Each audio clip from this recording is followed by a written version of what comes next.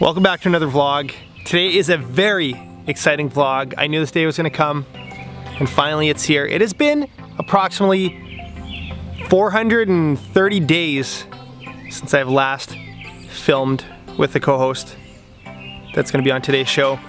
I don't really know how much of an introduction he knows. If you're following this channel, you might have an idea of who it is. But this week, we're at Turtle Mountain Resort, fishing for big bluegills with, they call him Mr. Bluegill. They also call him Mr. Ice Fishing. They also call him Mr. Uncut Angling. Wow, that's quite the intro. I just killed these dishes, dude. Okay. Aaron just did the dishes. You know this guy, Uncut Angling, my mentor, my friend, my amigo, my wingman for many years. I better look good. I wasn't ready for this shoot. Yeah, you're looking good. Okay. We're going for big bluegills. Did you catch that already? Where are we? Turtle Mountain Provincial Park? Turtle Mountain Lodge? We don't know what this place is even called, do we? Resort. Turtle Mountain Resort. They put us up last night, and today we're gonna try to find some bluegills. Aaron has been here a little more recently than me, so he's probably gonna take the tiller handle in his grasp, but we're gonna put the smack down on some big gills once we're done the dishes. We'll see you guys in a bit. It's caught in the crossfire.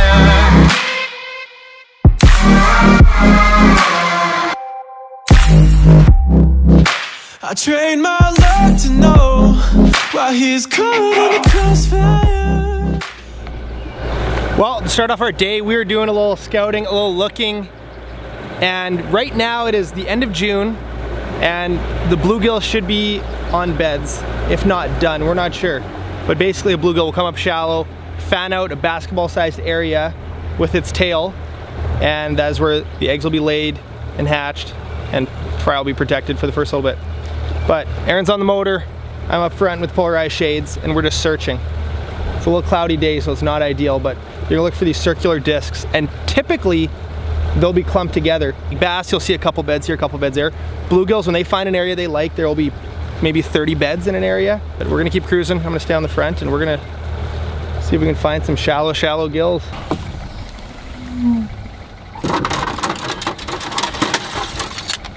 And your hair's starting to look good. Like it passed that growth stage, and now it's at the good looking stage. Come on. We've located some beds. Aaron's gonna take the first cast in and see if he can break the skunk for the day. Now those are sneaky ones behind a dock. If you guys want to match up this cabin, I'll give you one little starter spot. It's tough to hide the cabins, eh?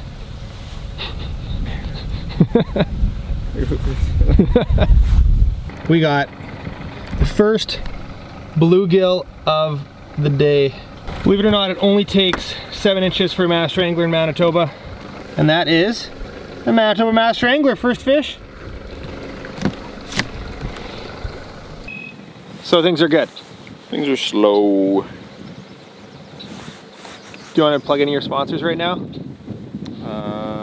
got time? I'll give you another 15 seconds. Did you say anything about Travel Manitoba yet? We like Travel Manitoba. Did you say we're in Manitoba? We're in Manitoba. Good. In that south-southwest. We're barely in Manitoba because this lake's on the border, but I think that the best water's in Canada because you've got these giant lakes attached to Metigoshe that the fish come up here to spawn in. So just keep that in mind. If you live in North Dakota and you're struggling on Metigoshe, all the big ones are up here.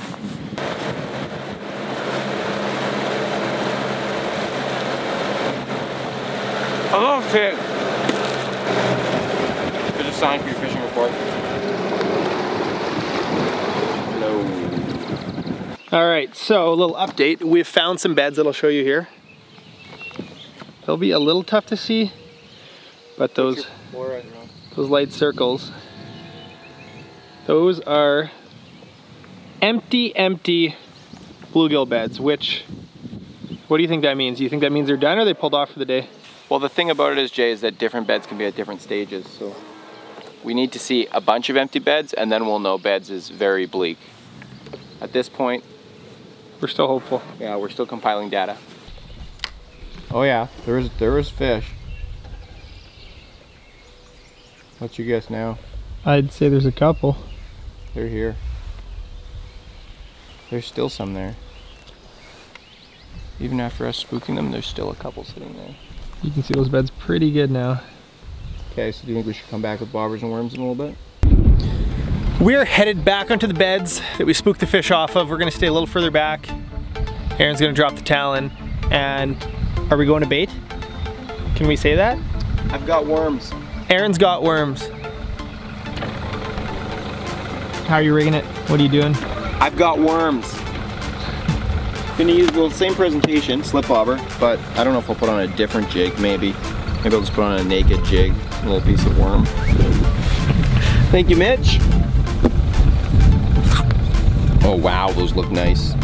You need such a small piece. We're gonna cut it with scissors because you really need such a small piece. There's no point having a bigger piece than that. If you put a bigger piece on, you're just gonna be going through worms unnecessarily.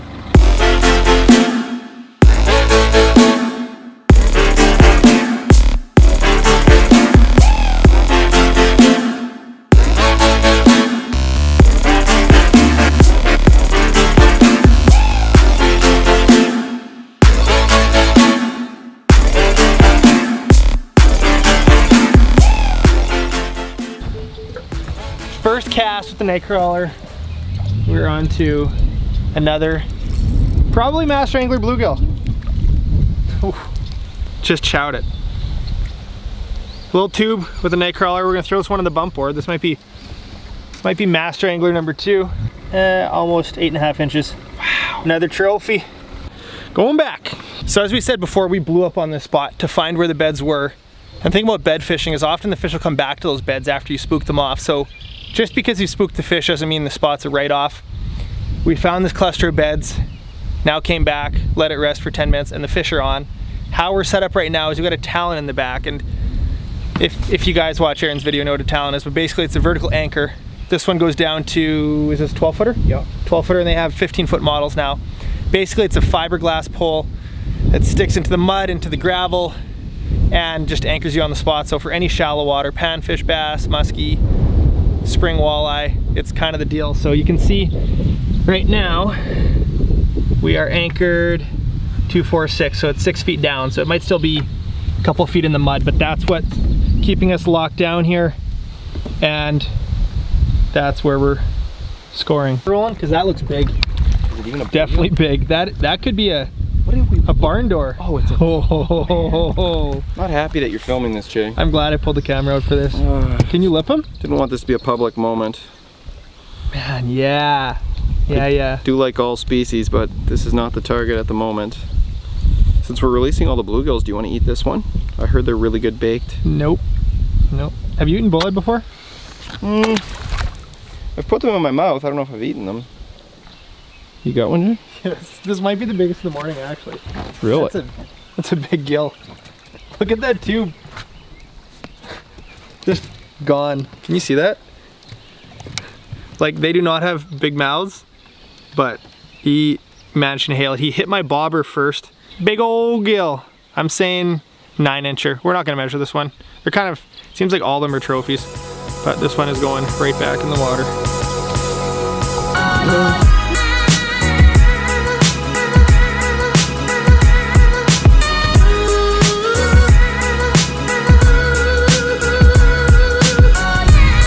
Up again. Missed another hook set, but Jay was busy freaking out about the jet skiers. A lot of busy jet skis. Oh, it's giant. That's big. Giant. That's big. Jeez. Oh my goodness. That's big. Is that your biggest? That could be my biggest ever. Look at that. It's a toad, dude. I do not know if I've ever caught a bluegill that so big. Jeez. My goodness. Wow. Amazing. Amazing. 10 3/8 we'll say. So that is 10 3/8, and it just shows you girth is everything, because this fish has a giant forehead, giant belly, probably full of eggs that we are gonna make sure see the next generation right now. Awesome. Well, we're probably gonna call it a day pretty soon, but we are ending it with a feeding frenzy on this last set of beds we found. That's a pretty big one. Manitoba may only have one bluegill fishery right now, but it is absolutely incredible the size of these fish. People in the States drive all over for bluegills of this size. This is another probably 10-incher. We're gonna call it a day, but it just shows you how much potential there is in this little bit of water that comes into Manitoba. And it's definitely worth checking out.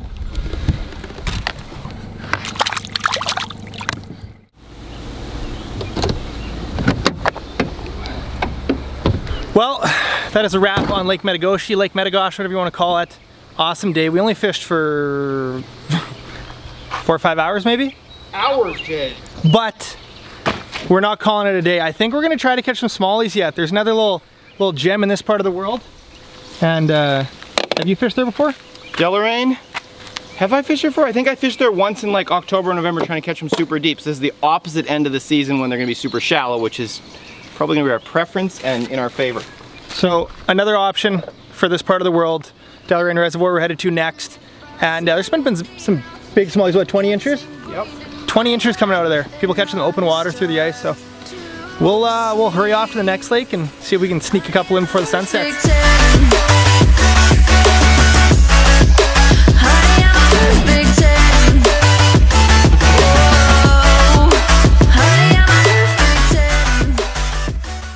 I thought we'd take a moment to have a little Q&A with Mr. Aaron and just to get caught up on his life and to figure out, well, I guess first question. I was gonna ask the questions. No, okay. I'll hit you with one first. What was the fallout with Jay Siemens and Jay Siemens Media Productions? Like, people want to know. What really happened? Was about 400 days and it was glorious, and I guess it's over now. Like, what was the cause of it or the duration? Was Sam part of it? Were we fighting over Sam? Or was that... Sam is Jay's fiance. I look away for 400 days and Jay meets Sam and marries Sam, and now it's Jay and I again, except he's not single anymore, so things are definitely different. All the girls go to this guy. Any predictions for this reservoir? Ah, man. I was asking Jay how many he can catch himself because we got 3 hours, and Jay was thinking maybe 10 per person. All giants. Like, this is a big fish reservoir. I don't know why it has such big fish, but I think if we catch bass, half of them are going to be mass strangler size, which is like 3.5 pounds, 18 inches. Look out.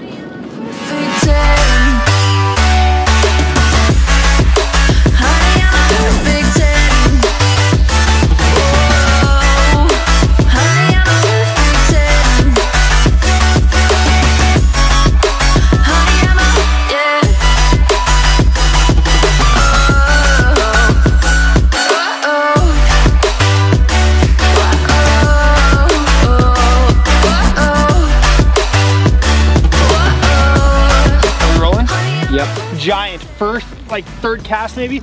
Oh man, this is big. Where's the net? It yourself? I got the net. Big. I thought it was a pike when it hit it. Oh my goodness. Drone's making noise too, Jay. Drone's making noises. Right off the rock wall here. Holy smokes. This is huge. Huge bass. Oh, I'm nervous. Jay is tense. Oh, come on. All that drone beeping is making it tense. Oh! Look at that bass! I haven't caught a smallie this big in a while. Look at that fish. Perfect, clean. I'm guessing they just spawned. That is a big smallie. This is like one of my biggest Manitoba smallies. In this little reservoir, kicking out big ones. We're gonna throw it on the tape. 19 and a quarter, mouth closed. That is a hog. Okay, one more look, because we gotta get some big girls going. We're throwing this one back, and I think we're gonna have a good day. It's caught in the crossfire. It's caught in the crossfire.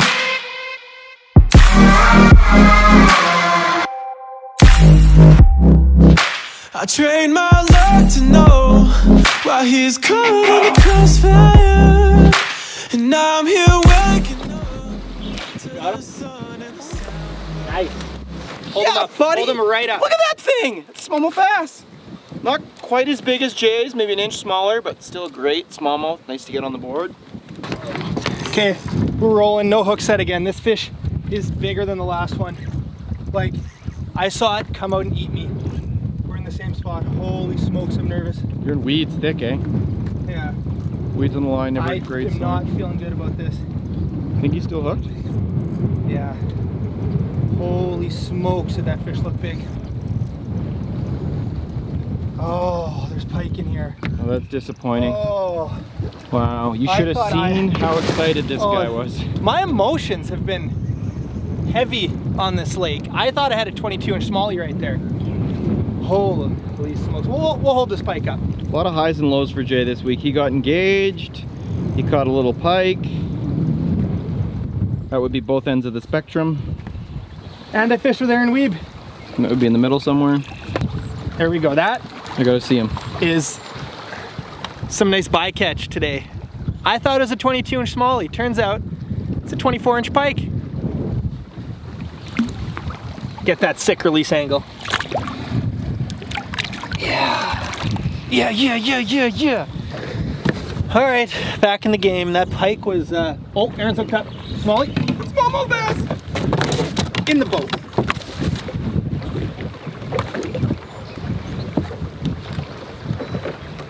I don't need a picture of that one, Jay. You can just chuck them back.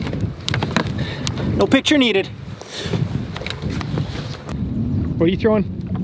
I'm throwing a Jackal Rhythm Wave 3.8 inch. Basically just a paddle tail. Nice little swim bait. A lot of different brands that make these. They're an amazing search bait or a bait for catching fish where you know exactly where they are. Nice size pikes. Yeah, it doesn't have to be just for scanning water, I'm saying though. And I am now at 3 small bass. I don't know if they'll all be shown on film. Nothing close to Jay's 19-incher, but I am covering a lot of water here. We're gonna have to cut half this fight out.